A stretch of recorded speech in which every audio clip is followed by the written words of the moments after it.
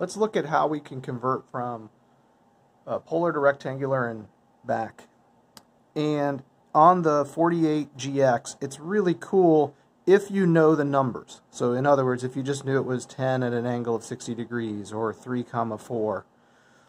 We'll look at these in a minute. It's not so great when you have something that is a that you don't know the exact value of, or the approximate value. So to convert, let's just put this in. This is really straightforward. You put it in as, so I'm doing it as a complex number. The vectors work similarly. And I am in degrees right now, so when I put that 60, the calculator knows it's degrees. And because I'm in rectangular mode, as soon as I hit enter, it's going to switch it and give me the rectangular coordinates. Let's say I wanted to go back. I'm like, oh no, I want polar. All I have to do is hit this green key and say polar. And there's our polar. So you can just sit there and go back and forth between rectangular and polar real easily. And if you were like, what is that in radians? That's easy too. You just hit the purple key. It's got rad right here. Puts in a radians mode. And there you go. Now, it's not nice. It doesn't say pi over 3. It's the approximation, but still pretty slick how that works. And if we want to go the other direction with, since we're in polar mode right now, I'm going to turn it back to degrees. But since we're in polar mode, I can put in the, when I put this in as 3, I can use a comma or a space. Space is easier on this calculator because comma is shifted. When I put that in, it automatically switches it to polar. So really handy that way. If I want to switch back to rectangular, again, I can just toggle, and both of them toggle back and forth. So it is an all or nothing, like everything on the stack is going to change. So it's great there.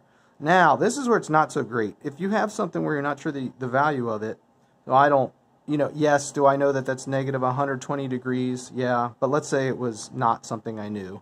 I mean, it could have been negative 2 pi over 7 or whatever. So I haven't found a great way to do this. Obviously, you could figure it out and then type it in, manually. So here's one way, though. Negative 2, put in a pi, divide by 3, and then turn that into a number, meaning give the approximate value. So now I could just key it in, 2 at an angle of negative 2.09. If I don't want to do that, I'm just going to make a duplicate here of it. If I don't want to do that, I could go in and edit this and type in, I know I'm doing complex, so I got to do my parentheses. It wants to put both the left and the right side of the parentheses, or the open and the close. So I got to do got to get rid of the closed parentheses. Put my 2, type my angle symbol, and then when I hit enter, I forget now if I was in radians. I need to make sure I'm in radians. Let me switch that. I think it'll still let me. Okay, so I'm in radians now. And when I hit enter, it should go right to rectangular. Not what I was expecting. Let's see. Oh, actually, yeah. No, that's fine. I'm in polar. So if I go into rectangular, there's the rectangular value. It is got a weird rounding error there. So it's negative 1 comma negative 1.732. And then likewise, if I want to go the other direction here, radians. So you can just leave it as is, since this is rectangular. It doesn't matter whether I'm in radians or degrees. And I don't know what the square root of 3 is, so I do 3 square root negative, and then same idea, I'll make a copy of it by hitting enter, and then I can edit that, put in my parentheses, get rid of the first, and go over here to the end, space, 1, enter, and there's our rectangular coordinate. If we want to switch it to polar, we just switch it like that. There's our polar expression of the same. Alright, let's look at converting these on the prime. Since I'm in degrees here, and this calculator is currently in radians, I touch the upper corner here and switch it to degrees. If we want to convert this, we just put our parentheses, 10, we use the shift and this angle symbol, 60, it knows we're talking degrees, enter. And if you want to switch it, all you have to do is hit the shift and type this angle symbol and it switches it. So 5, 8.66, which is nice. If you wanted to see that in radians, though, it doesn't work like the 48x, or GX. If you switch this over to radians, it just says, okay, the next thing you type is going to be in radians. So it doesn't dynamically switch the value of what's on the screen.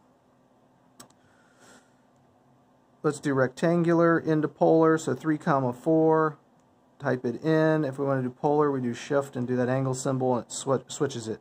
So 5 at an angle of 53.13. And if you're like, I didn't want degrees, I wanted radians, you could hit 3, 4, copy it to the stack, change your mode up here to radians, and I believe when I hit enter and do shift, it'll switch it. There you go. So 0.92 radians, 93 radians. But notice the one is still in degrees and the other one's in radians, and there's no, the calculator doesn't really remember which is which. So that's a nuance. I feel like the GX is a little more coherent that way. Alright, so let's, oops, well, it doesn't matter. I don't know why I've still got a 3/4 on the stack. Not sure what that's about. Okay, let's do these here. If we wanted to convert these, I'm going to hit this toolbar key, well, not toolbar, but the, I don't know what you'd even call it. Different expressions here. So I want fractions. And we're going to do -2 times pi over 3. Get that value. And then we just do 2, comma, and we want that angle. We are in radians up here still, so that's good. And now I want that value, so I just touch it, hit copy, puts it in here, I hit enter, and then I do my shift angle and it switches it. Oh dear. Oh, I see what I did wrong. My bad. I do, let's get rid of those. I do this, 2, I forgot. I got to tell it that it's an angle. I just put it in as a rectangular coordinate. Touch that, copy, hit enter, and then we can do, and there's our rectangular coordinate.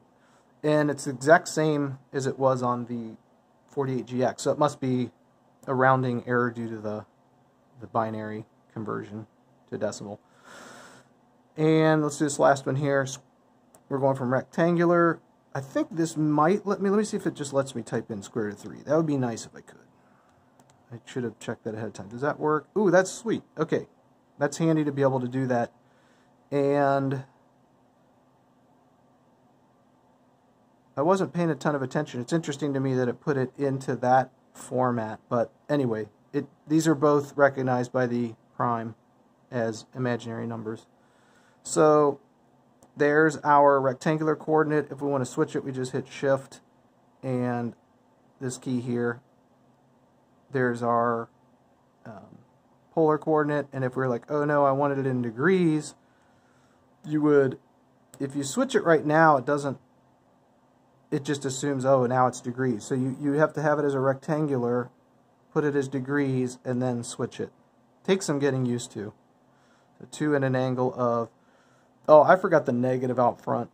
So 2 at an angle of positive 30 degrees. If I, let's say, oops, that was a mistake. Grab this, copy it, go to the front. Let's say it was a mistake, since it was. Alright, so we put that in there. There we go. Now it's negative, and if I want to switch that over to polar with degrees, there it is, 2 at an angle of 150. Or if I wanted radians, switch it to radian mode, do the same thing.